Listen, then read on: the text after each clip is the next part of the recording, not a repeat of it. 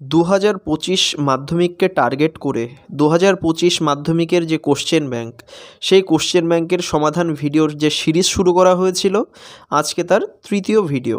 আজকের ভিডিওতে 3 number school সম্পর্কে জানতে হবে, যেটা হচ্ছে তোমরা দেখতে পাচ্ছ যে 204 পৃষ্ঠায় যে স্কুলটা রয়েছে, বালিচক ভজহরি ইনস্টিটিউশন। তো এই স্কুলের আজকে সমাধান দেওয়া হবে।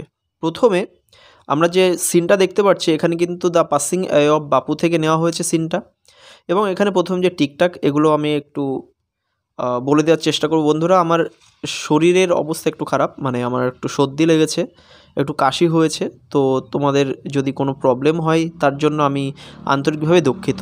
তো দেখো, প্রথমে Gandhiji's Ashes were taken to, মানে গান্ধীজির ছাইগুলো, মানে মারা যাওয়ার পরে যে ছাই, সেগুলো কোথায় নিয়ে যাওয়া হয়েছিল? অপশান বি হবে এলাহাবাদ। তারপরে 2 দাগ, people on the train war singing, মানে ট্রেনের উপরে লোকজনরা কি গাইছিল? কী হবে? Option B bhajans. তো এরপর 3 দাগ, আফটার বাপুজ ডেথ নয়নতারা সেহগাল ফেল্ট, বাপুর মৃত্যুর পরে নয়নতারা সেহগাল কেমন অনুভব করেছিলেন? তো উত্তর কী হবে? অপশান এ হোপলেস, মানে আশাহীন, যেটা আর কি, তেমন অনুভব কিন্তু করেছিলেন। তারপরে 4 দাগ, the Ashes of Bapu war emerged in the, মানে বাপুর যে মানে ছাই আর কি, ভস্য, সেগুলো কিসে ভাসিয়ে দেওয়া হয়েছিল? অপশান সি হবে উত্তর, গঞ্জেস, মানে গঙ্গা নদীতে। এরপরে বি দাগ, complete the sentences with information from the text থেকে তথ্য নিয়ে তোমাকে এখানে শূন্যস্থান পূরণ করতে হবে। তো প্রথমে দ্য ট্রেন রিচড, ট্রেনটা পৌঁছেছিল, কী হবে? এলাহাবাদে পৌঁছেছিল। 2 দাগ, after the immersion of Gandhiji's Ashes everyone went back to, গান্ধীজির যে ভস্য আর কি, সেটা ভাসিয়ে দেওয়ার পরে সবাই কোথায় ফিরে গিয়েছিল? উত্তর হচ্ছে দিল্লি, মানে দিল্লিতে। 3 দাগ, দ্য অথর আস্কড হারসেলফ, লেখিকা নিজেকে জিজ্ঞেস করলেন, কী হবে? Had Bapu lived and died for nothing, মানে বাপু বেঁচেই থাকলো বা মারাই গেলেন, তাতে কী বা আসে যায়? তারপর 4 দাগ, the compartment was ডেকড with flowers হবে উত্তর। এরপর সি দাগ, answer the following questions, why did not the people weep anymore on the train, ট্রেনে লোকজন কেন আর কান্নাকাটি করছিল না? তো উত্তর দেখো, the people did not weep anymore on the train for they could feel Gandhiji's presence amid the flowers and the songs, কারণ তারা ফুল এবং গানের মধ্যে কিন্তু গান্ধীজির যে উপস্থিতি, সেটা তারা টের পাচ্ছিল, সেই জন্য কিন্তু তারা আর কান্নাকাটি করছিল না। এরপর চলে আসবো দ্বিতীয় প্রশ্ন, how did Gandhiji help millions of people, Gandhiji কীভাবে লক্ষ লক্ষ মানুষকে সাহায্য করেছিলেন? কী হবে? বাপু ব্রট millions of ordinary people out of indifference and অ্যাওয়াকেন্ড them to one another sufferings, তো উদাসীনতা থেকে বাঁচিয়েছিল লোকেদেরকে এবং তাদের একে অপরের মানে সাহায্যে ঝাঁপিয়ে পড়ার জন্য তিনি তাদেরকে জাগিয়ে তুলেছিলেন। Das Gandhiji helped millions of people, এইভাবে গান্ধীজি লক্ষ লক্ষ মানুষকে সাহায্য করেছিলেন। তো এইভাবে কিন্তু তোমাকে উত্তরটা লিখতে হবে। এরপরে কবিতা দেওয়া রয়েছে, যেটা ফেবল থেকে। তো প্রথমে দেখো, এ দাগ, choose the correct alternative to complete the following sentences, নিচের প্রশ্নগুলো, নিচের বাক্যগুলো পরিপূর্ণ করতে তোমাকে সঠিক উত্তরটা লিখতে হবে। তো দ্য স্কুইরেল ওয়াজ, কাঠবিড়ালি ছিল, কী হবে? Option a little and wise, ছোটো ছিল কিন্তু জ্ঞানী ছিল। এরপরে 2 দাগ, you R doubtless very big, this reflects the স্কুইরেলস, মানে তুমি নিঃসন্দেহে সত্যি খুবই বড়। তো এটা স্কুইরেলের কোন বৈশিষ্ট্য মানে ফুটিয়ে তুলছে? কী হবে? Option B হাম্বেলনেস। হাম্বেল বন্ধুরা তারাই হয় যারা নিজেকে বড় করে দেখে না, অন্যকে সবসময় বড় করে দেখে। তো এখানে কাঠবিড়ালি স্বীকার করেছে যে পর্বতের যে আর কি বড় আর কি, সেটা মেনেও নিয়েছে, সেই জন্য এটা কিন্তু হাম্বেলনেসের পরিচয়।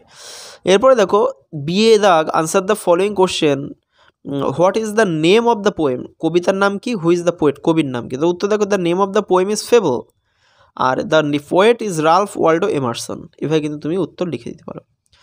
তো এরপরে আনসিনটা আমরা একটু দেখে নেব, খুব ইন্টারেস্টিং। এখানে মাউন্ট কৈলাস, মানে কৈলাস পর্বত নিয়ে কিন্তু লেখা। তো আমি মোটামুটি একটা মানে করার চেষ্টা করছি। Mount Kailash is one of the peaks found in the Kailash ranges, মানে কৈলাস যে পর্বত শ্রেণী, তার মধ্যে কৈলাস পর্বত শৃঙ্গ যেটা আর কি, সেটা কিন্তু অন্যতম আর কি। Which is spread across India and তাইবেত, যেটা কিনা ভারতবর্ষ এবং তিব্বতে অবস্থিত।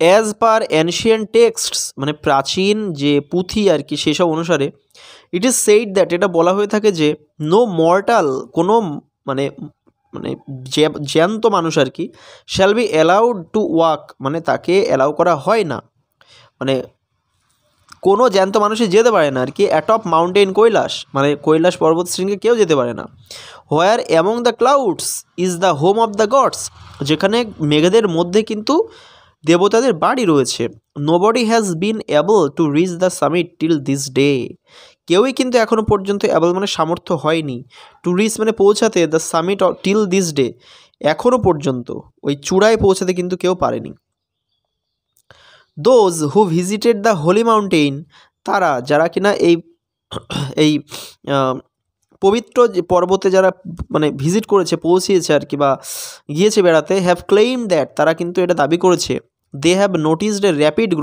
গ্রোথ মানে হচ্ছে খুব খুব দ্রুত বৃদ্ধি ঘটেছে specially of the nails and hair নখ এবং চুলের বেশি বৃদ্ধি ঘটেছে the growth of the nails and hair that text about 2 weeks in normal conditions সাধারণত কিন্তু এই নখ এবং চুল এটা 14 দিন টাইম লাগে স্বাভাবিক অবস্থায় বাড়তে আর কি takes place here in a span of just 12 hours 12 ঘন্টার মধ্যে কিনা এখানে মানে সেটা হয়ে যায় সেখানে টেক্স প্লেস মানে সেটা কিন্তু বড় হয়ে যায় এখানে থাকলে a large number of studies war conducted by the scientists of Russia and America তো অনেক মানে পড়াশোনা আর কি হয়েছে রাশিয়া এবং আমেরিকার যে বিজ্ঞানীরা তার এই ব্যাপারে পড়াশোনা করে who believe that the Holi pick is the centre of the world তারা এটা বিশ্বাস করেছে যে এই পবিত্র যে শৃঙ্গ এটা হচ্ছে পৃথিবীর যে কেন্দ্র আর কি এটা এখানেই আসলে পৃথিবীর কেন্দ্র অবস্থিত the 4 faces of Mount Kailash face I striking রিজেম্বলেন্স to the religious symbol of Swastika তো এই যে মানে 4টে যে মানে সাইড আর কি এই 4 ফেসেস অফ মাউন্ট কৈলাস মানে কৈলাস পর্বত শৃঙ্গের যে 4টে মুখ face 4 directions of the compass sorry একটু ভুল বলেছি face 4 directions of the compass মানে এটা কিন্তু কম্পাসের 4টে ডিরেকশন মানে দেখা যায় আর কি এই ব্যাপারে আর কি when the sun is setting যখন সূর্য অস্ত যাচ্ছে আর কি এরকম যখন সময় আসে the mountain is said to caste A shadow এই পর্বত নাকি একটা ছায়া ফেলে দেয় which has I striking রিজেম্বলেন্স to the religious symbol of Swastika তো স্বস্তিক চিহ্নের মতো কিন্তু একটা চিহ্ন যুক্ত একটা ছায়া কিন্তু সে ছুড়ে দেয় এই পর্বতটা ওম পর্বত is yet another unsolved mystery তো ওম পর্বত হচ্ছে অন্য একটা রহস্যময় অমীমাংসিত যে রহস্য আর কি as the snow falls on the peak মানে যখন পর্বত মানে পতিত হয় আর কি এই স্নোফলস একটু ভুল বললাম মানে বরফ যখন মানে জমা হয় বা বরফ যখন পড়ে এই পর্বত শৃঙ্গের উপরে টেকিং দ্য শেপ অফ ওম তখন কিনা এই পর্বতটা ওমের আকার নেয় অ্যাকর্ডিং টু দ্য বেদাস মানে বেদ মতে আর কি the mountain is a link between heaven and earth এই পর্বতই নাকি স্বর্গ এবং মর্ত আর কি মানে পৃথিবীর মধ্যে নাকি লিঙ্ক মানে যোগাযোগ সম্পন্ন করে তো এই হচ্ছে ব্যাপার এবার চলে আসবো choose the correct alternative to complete the following sentences তো দেয়ার আর dash faces of Mount Kailash কত হবে 4 ফেসেস 4টে মুখ রয়েছে এরপরে dash the mountain কাস্টস R shadow রিজেম্বলিং the religious symbol of Swastika কী হবে option A B at sunset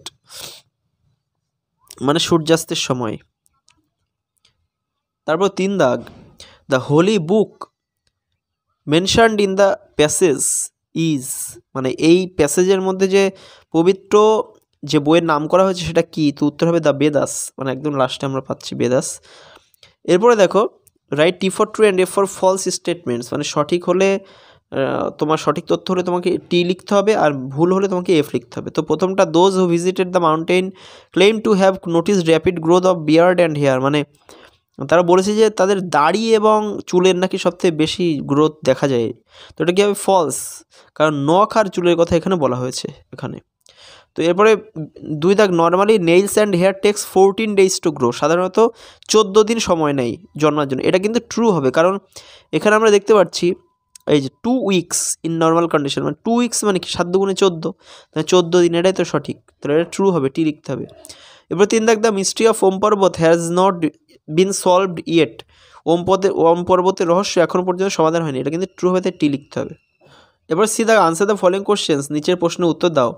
what is said about Mount Kailash in ancient text, মানে প্রাচীন যে গ্রন্থে সেখানে মাউন্ট কৈলাস পর্বত শৃঙ্গের ব্যাপারে কী বলা হয়েছে? দেখো, in ancient টেক্সটস it is said about Mount Kailash that, মানে প্রাচীন মানে গ্রন্থে কৈলাসের সময় বলা হয়েছে যে no mortal shall be allowed to walk অ্যাটপ Mount Kailash, কোনো মর্টালকেই, কোনো মরণশীল ব্যক্তিকেই এই মানে মাউন্ট কৈলাসের মাথার মানে উপর দিয়ে যাতায়াত করতে দেওয়া হয় না। হোয়ার among the clouds is the home of the gods, যেখানে আমরা বিশ্বাস করি যে মেঘের মধ্যে ঈশ্বর থাকেন আর কি। এবার দেখো 2 দাগ, what is the mystery of ওম পর্বত, ওম পর্বতের রহস্যটা কি? দেখো, দ্য মিস্ট্রি অফ ওম পর্বত is that as the snow falls on the peak, যখন এই শৃঙ্গের উপরে সমুদ্র মানে স্নো পড়ে আর কি, বরফ যখন পড়ে, it takes the shape of ওম, এটা কিন্তু ওমের আকার নেয় আর কি, ওমের আকৃতি নেয়। এরপর দেখো গ্রামার অ্যান্ড ভোকাবুলারি, প্রথমে 4 দাগ, ডু অ্যাজ ডিরেক্টেড। প্রথমে 1 দাগ, the teacher delivered a lecture to A group of students, এটাকে ভয়েস চেঞ্জ করতে হবে। তো আমরা এখানে জানি যে অবজেক্টটা কি, এ লেকচার, তাহলে আমরা লিখলাম এ লেকচার। এবার শুধু ডেলিভার্ড রয়েছে মানে প্রেজেন্ট পাস্ট ইনডেফিনাইট, তো পাস্ট ইনডেফিনাইটে ভয়েস চেঞ্জে কী হয়, ওয়াজ বা ওয়ার হয়, তাহলে এ লেকচার ওয়াজ, তারপর V3 ফর্ম মানে ডেলিভার্ড, এবার কাদেরকে সেটা লিখে দেবো, two A group of students, তারপরে কি হয়, বাই দিয়ে সাবজেক্ট হয় the teacher, by the teacher, এটা কিন্তু উত্তর। এবার 2 দাগ দেখো, the trainer said why is everybody late today, তো এটা কী হবে, ইনডিরেক্ট স্পিচ, মানে ন্যারেশনটা চেঞ্জ করতে হবে। দেখো, the trainer asked why everybody was late that day, trainer জিজ্ঞেস করেছিল যে কেন সবাই ওই দিন লেটে এসেছে। এবার 3 দাগ, ইট ওয়াজ রেইনিং, বৃষ্টি হচ্ছিল। The children could not go out to play, মানে তারা বাইরে যেতে পারেনি খেলা করার জন্যে। তো উত্তর দেখো, এটা কী করতে হয়, জয়েন ইন্টু এ কমপ্লেক্স সেন্টেন্স, কমপ্লেক্স সেন্টেন্স মানে হচ্ছে জটিল বাক্য আর কি, ঠিক আছে। তো দেখো, the children could not go out to play as it was raining, এটাই হবে উত্তর, মানে চিলড্রেনরা বাইরে যেতে পারেনি কারণ বৃষ্টি হচ্ছিল। এর 5 দাগ, choose the correct phrasal verbs from the list given below to replace the words underlined, change from the form of phrasal verbs where necessary. তো প্রথমে রিকভার, উইল রিকভার কী হবে, যা আছে তাই বসে যাবে, কাম রাউন্ড। তারপরে রিজেক্ট, ডু নট কী হবে, টার্ন ডাউন। তারপরে আন্ডারস্ট্যান্ড কী হবে, মেক আউট। এরপরে দেখো 6 দাগ, find out words from the unseen passage in question number 3 that mean the following, মানে 3 নম্বর প্রশ্ন, অর্থাৎ আনসিন থেকে কিন্তু তোমার ওয়ার্ড নিয়ে এখানে লিখতে হবে। প্রিমিটিভ মানে খুবই প্রাচীন, কী হবে, অ্যানশিয়েন্ট। আর ভেরি ফাস্ট মানে কি, খুব দ্রুত, কী হবে, র্যাপিড। তো আশা করছি বন্ধুরা তোমাদের যথেষ্ট উপকারে আসবে ভিডিওটা। যদি উপকারে এসে থাকে, যদি ভালো লেগে থাকে, অবশ্যই ভিডিওতে লাইক, কমেন্ট এবং বন্ধুদের মধ্যে শেয়ার করে দিও। আর তুমি যদি চ্যানেলে প্রথমবার ভিজিট করে থাকো তাহলে অবশ্যই চ্যানেলটিকে সাবস্ক্রাইব করবে এবং পাশে থাকা অল নোটিফিকেশান বেল আইকনে প্রেস করে দেবে, যাতে এরকম ধরনের ভিডিও সবার আগে তুমি পেতে পারো। আর তুমি যদি ফেসবুক পেজ থেকে ভিডিওটা দেখে থাকো, অবশ্যই পেজটিকে লাইক করবে, কমেন্ট করে অবশ্যই জানাবে তোমার কেমন মতামত। ধন্যবাদ সবাইকে।